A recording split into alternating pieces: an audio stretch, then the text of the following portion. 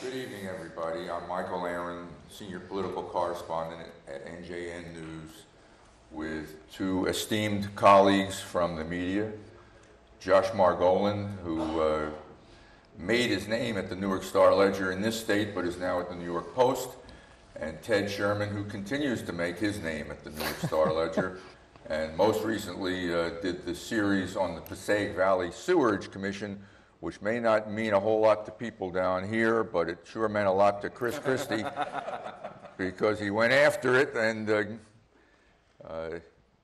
sort of turned it upside down, and about 100 people fell out and haven't gotten back up yet, which is what this book is somewhat about. It's about the downfall of a number of people who were not expecting to be taken down and who have all, or many, gone to prison as a result and whose lives have been ruined.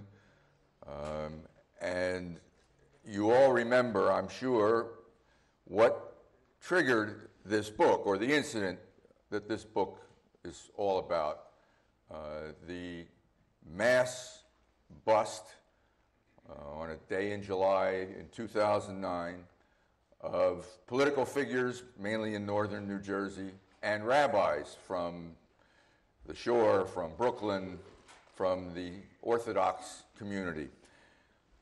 These two guys decided to write a book about that case, and I want to start by asking them why. Josh, why did you write a book about this case? Because nobody understood what happened, why it happened, when it first happened in July '09. Ted and I were as close to it as anybody who wasn't handcuffed, and frankly, we didn't understand it. We come into the office on a muggy July morning, having been tipped off the night before that something big, quote unquote, was going to come down. And in New Jersey, there's always something big, and there's always a politician getting arrested, and there's always a corruption case. But my God, we're there, and we're getting reports from our colleagues that are out in the out at the FBI headquarters, or down in Deal, or in Brooklyn, and it's a dozen politicians. It's 24. You have Hasidic rabbis in their long black coats with their ritual fringes flowing in the breeze. You have the deputy mayor of Jersey City who shows up, handcuffed. She's 70 years old and she's wearing a low-cut dress. What are these characters?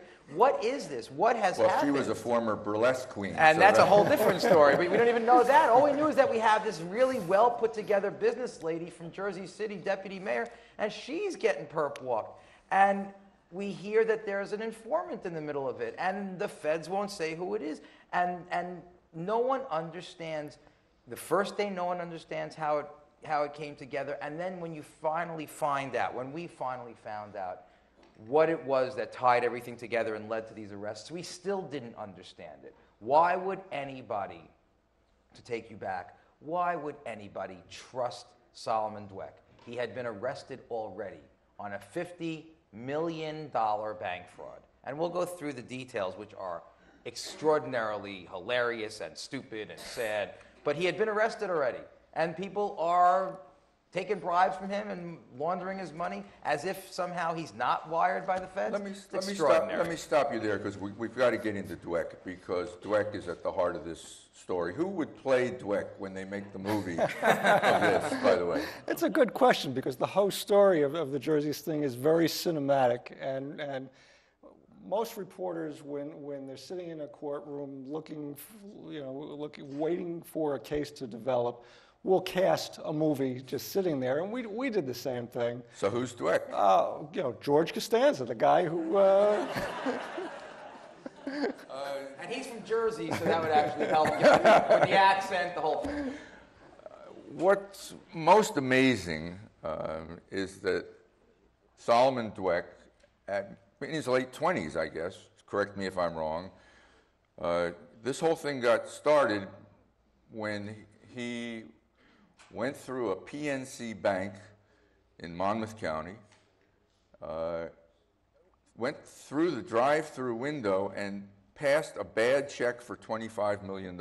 You mean you don't do that? It's even better than that. It wasn't a bad check. It was a $25 million check on a closed account. and the bank cashed it at the drive-through. Well, they didn't give him cash. No, but they What gave. did they do? They put $25 million into his account. And under the bank protocol at PNC, once you deposit a check, as a customer, your funds are available immediately. So what did he do? Within hours, he transferred all the money out, and then the next day he tried to do it again. Which is what any of us would do. If they gave you $25 million, you would then go and do it again. Up until that point, he was the son of a rabbi in Deal, part of the Syrian Jewish community that has taken over the town of Deal. And he had built a huge Ponzi scheme, correct? That was Solomon's secret life. Solomon was known as a philanthropist. He was known as the son of a rabbi. He was very, very successful buying properties all over Ocean and Monmouth counties. And what nobody realized at the time was that it was all a Ponzi scheme. He was a mini Bernie Madoff. He had lots of investors who were promised huge returns. And the way he did that was he was buying properties. And he was getting mortgages for these properties, and sometimes he was getting mortgages for properties he did not own. Sometimes he was getting mortgages for properties he said he was going to buy that he already bought. And this went on for years. The banks kind of look ridiculous in this book. Yes, they do. Not? Yes, they do. They don't do any due diligence on all these. Only on the mortgage on my house. And in fact, he said that eventually he ends up in bankruptcy court, and he's deposed about this.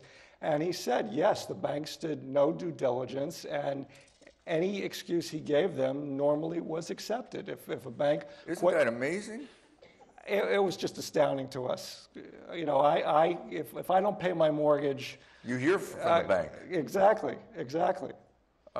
In the book, you write that, Ted just made the analogy to Bernie Madoff, but you wrote at one point in the book that although he was running a massive Ponzi scheme, and I think you say that he had built up $310 million worth of debt at one point, at the point where he needs the $25 million to pay somebody, you write that nonetheless the people he victimized weren't as angry at him as Bernie Madoff's victims were at him because, you write, he had a kind of charisma.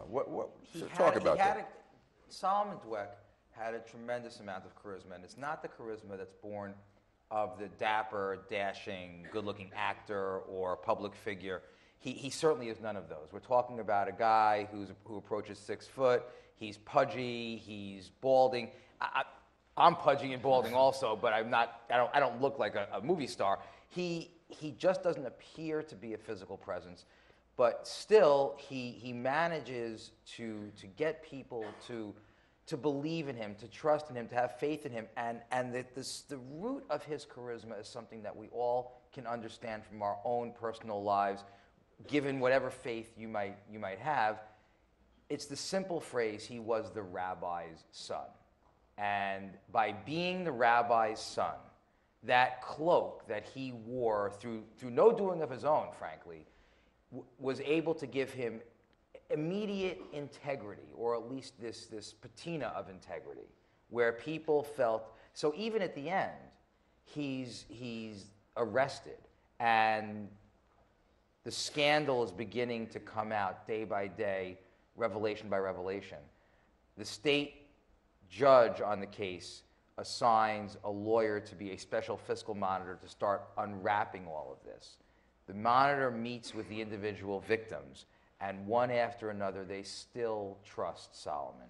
Oh, he wouldn't do anything wrong. He didn't mean it. He must have had a problem. These are all the victims of his Ponzi scheme, not the victims of his going undercover for the FBI. No, absolutely not. No, those guys have a different feeling about him.